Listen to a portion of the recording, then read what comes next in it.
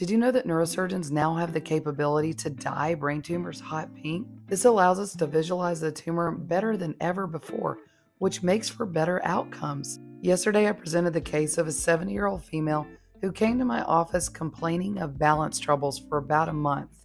She's had rapid deterioration of her short-term memory, so her primary care doctor ordered an MRI of her brain that showed this. MRI of the brain with contrast, we see this rim-enhancing lesion in the right frontal lobe with a lot of surrounding vasogenic edema.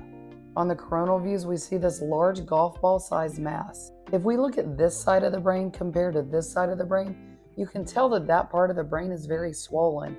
Here we see the normal gyri and the black stuff, which is a spinal fluid. And here on this side of the brain, we don't see any of that. And that's because it's swollen. That's because that tumor is rapidly growing and putting pressure on the brain.